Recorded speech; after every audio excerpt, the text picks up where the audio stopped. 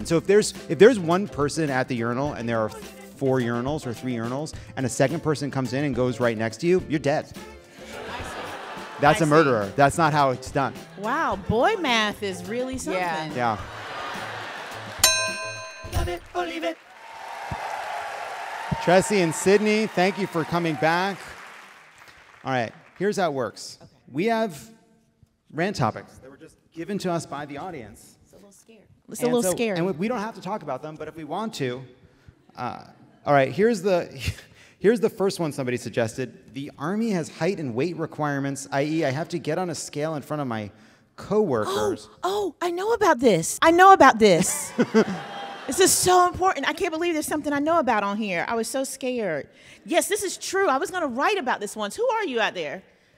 It's horrible. If you want to be my source, contact me. I've been wanting to write about this. I think it's terrible. The height and weight requirements are very strict, and some doctors say they're not even aligned with like what is considered healthy, and it disproportionately impacts women in the military, them trying to make weight, right? Okay, so if you want to be my deep throat on that, holla at me.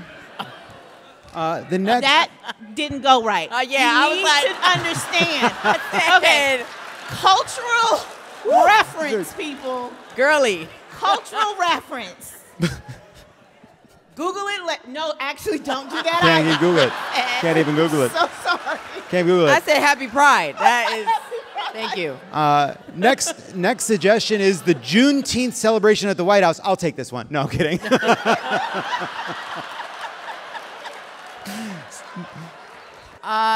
It was alarming, the visuals. First of all, Juneteenth. Why did they celebrate it like 2 weeks before the actual date? That was weird. Joe Biden was there, and it seemed like he didn't know what was going on at all, which is on brand, I'm sorry to say, but he definitely just seemed like, why are we doing this? He couldn't catch a beat. Kirk Franklin was there singing, legendary songs. It's almost as if he didn't know why he was there and what was going on.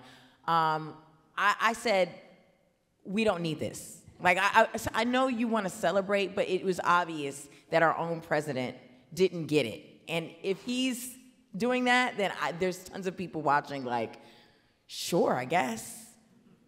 Yeah, he was quite still.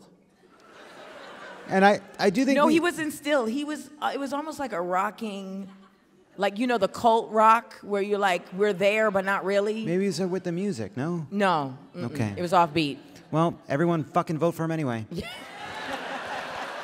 That doesn't take away from the voting, but for me as a person, I was like, I don't like that.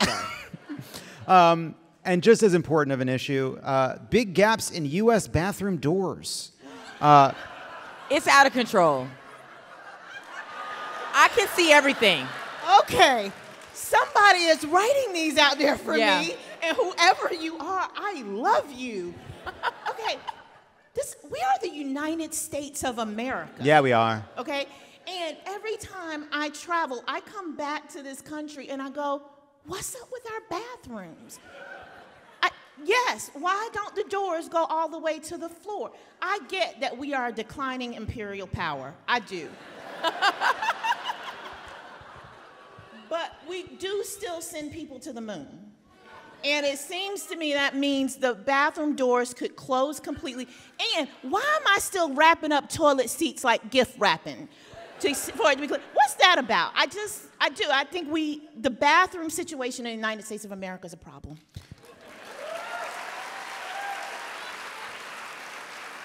Maybe they're trying to normalize, hey, like we all are peeing and pooping. It should be an open concept, maybe. No, that's horrible. Maybe we should stop with the door. That's horrible. And just letting it, hey. What are we afraid of seeing it's a family exactly? Gathering. We're all doing the same thing in there. What? What have you internalized? What do you mean, what are you afraid of seeing? Everything. Why? Why? What if they were just toilets in the round, just in a circle? Maybe we wouldn't have all this. We're so lonely. Well, that's what it feels like. It feels like when you're in the bathroom, you're like, oh, I feel like whoever's next to me definitely pooped on me. So I also, you raised... I'm so disturbed by this. And that's fine. That's part of it. You raised another point, which I actually think is worth pausing on, which is taking pieces of paper and putting them on the seat. Yeah. And it's one of those things you do, but if you think about it for even a second, it makes absolutely no sense whatsoever. Yeah. So the seat is so dirty that you can't touch it with your bare ass, but not so dirty that you take any actual measures to make it clean. Yeah. Rather, you put a completely fucking porous piece of paper that does literally nothing. I mean, nothing, like nothing. And then put your fucking ass on that paper. Thank you. And then your warm butt warms you're just on the toilet seat. Anything on that toilet seat that paper is fucking permissible. Whew. So I'm never using the bathroom again. Like, this is the way that you just explained. Like, why am I doing it? But so doesn't that mean, like, if you just think about it, doesn't that mean we should, like, that step that everyone's taking could just stop? Just, like, face it. Face it. There's nothing you could do. Get your ass on the seat. It's okay. We're all... No, people are doing that. no. I just want you to know. People are doing that. No. I think that there is an invisible seat option, which is, I don't know, the seat condoms. They do have the they have the seat condoms. They have the saran wrap that you put around. That is exactly right. And then they switch it out. They do have it in certain bathrooms. I'm not saying I know the engineering required, John. I am saying you either believe in science or you don't. And you either have some pride or you don't. And we got to put those together. Guys who pick the middle urinal first. I don't know what does that mean? Yeah. So there's an unspoken custom. I'm glad this has been the topic that we're focused on. That's why I wanted to stick with it. So if there's a wall of urinals, there is a rule, right? And the rule is when you go in, you take one of the furthest. If a second person comes, they take the other side. And then it gets complicated after that, and there's a kind of a decision tree depending on the even number, odd number, how many urinals. This is real. And so if there were 5 urinals, the third person goes in the middle, right? If there's 4 urinals, you got to go next to somebody, and that's random. You can't really go wrong, right? If there's you basically want to, but the third person wants to go at least 1 urinal away from another person. So if there's one person at the urinal and there are 4 urinals or 3 urinals, and a second person comes in and goes right next to you, you're dead. I see. That's a murderer. That's not how it's done. Wow, boy math is really something. Yeah.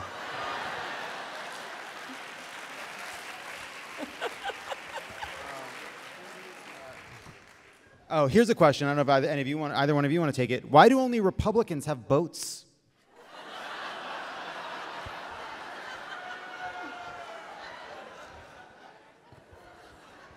Well, I don't know, actually. Well, they are expensive, and you're trying to. Is it a tax shelter? I have the same reason they live in Florida. I have no idea. What do you think about back-in parkers? People who back their cars in? Oh no. Oh. Wait, what's? I'm sorry, I don't. New Yorker here. I don't drive. What's a car? Yeah, New Yorkers. Oh no, what's I know what a car is, but what do you do? What do you do? What is it? These are the people who have withdrawn from the social contract of society. Thank you. And insist on holding up traffic in poorly designed parking lots to back into a space rather than pull in. And I'm gonna tell you what my real issue is with them. They insist that it is a morally superior decision. They insist that it's safer that way. And it's just, I don't care if it's true actually, if it's safer. What is important here is that it is holding up the line, and the people who back in are never good at backing in. Never. So that's true. Yeah. Thank you. I don't know about either of this. We can leave on this one. People that post entire concerts that they're at on their social media stories. Amen. Amen to them. Amen to them. Because for me, I couldn't go to the Renaissance. I didn't have the coins, but I felt like I was right there in the front seat, and I salute those people. Thank you for spending thousands of dollars to see Beyonce 4 times in her whole tour, and I was right up there. I saw Beyonce's, the color of her eye so clear. Some people were going in there with 4K cameras, and I was just there on my toilet yes, sing. Sing Beyonce, Giselle Knowles, I was there. It is like a strange thing now that like people don't, they like, when something amazing happens, they put something between them and the amazing thing. And like, there is a value to it for people at home. But if you're at the concert, like, it's a little sad. It's a little sad. I was at a Hozier concert recently. The ladies like that one. And his audience has gotten really young somehow. And so there were a lot of very young girls screaming and crying in the audience. But they were screaming and crying looking at the phone while he was right there. But they were crying looking at the phone. And I thought, I think we've missed something here.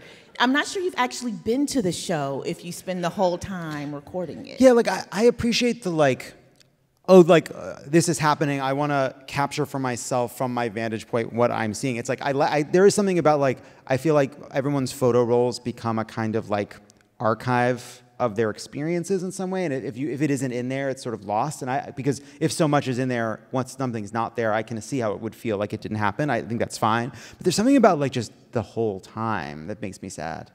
What makes me sad is the people who are in the back, like the worst seats. They're like literally in the parking lot, and they're showing us on their pixelated Androids the concert. I don't want that. I actually press not interested every single time, and I block. And I report them as spam. Because why would you do that to my eyes? And why would you do that? Why would you do that to Megan Thee Stallion? Like, get the proper tickets. Why are you showing us this shaky, like they never have the angles right, and I don't even know who's on stage. I hear the music. The people who have bad cinematography when they're there at the concert, those people can go. Shame on them. Yeah. Shame on them. If you're going to go through all the trouble of filming this whole gun thing, learn about the rule of thirds. Exactly. Tressie, Sydney, thank you both so much. Thank you.